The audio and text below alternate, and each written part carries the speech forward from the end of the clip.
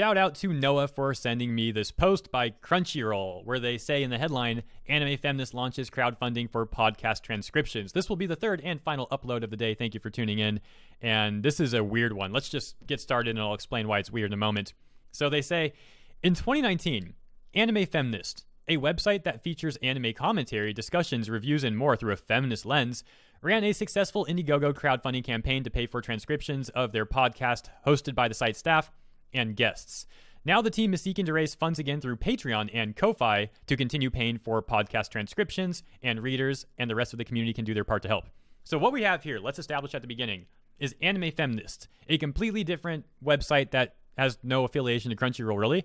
But Crunchyroll is here promoting it. Why? Because I assume, Anime Feminist, Crunchyroll agenda, there you go. Does it need to be spelled out any further? I suppose that's why they're talking about this. So Crunchyroll's basically, signal boosting that Anime Feminist needs money. They want people to give them money, and here's Crunchyroll to signal boost it and try to get them some more money. Now, what's really hilarious and gross to me is that these are the same sort of people that will call me a grifter.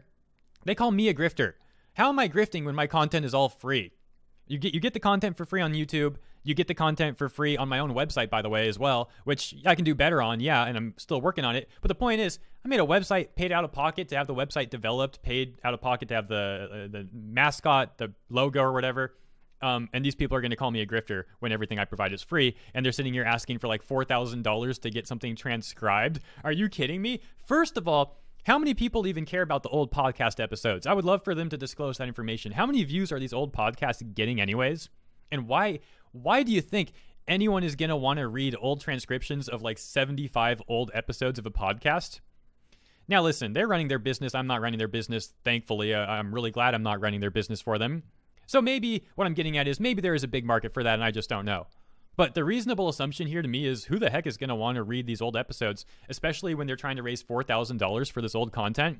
I mean, that's basically what it seems like. Let's raise $4,000 from our fans and try to get them to pay for these transcriptions, which, by the way, I don't think the math really adds up. Let's keep reading, though, for now.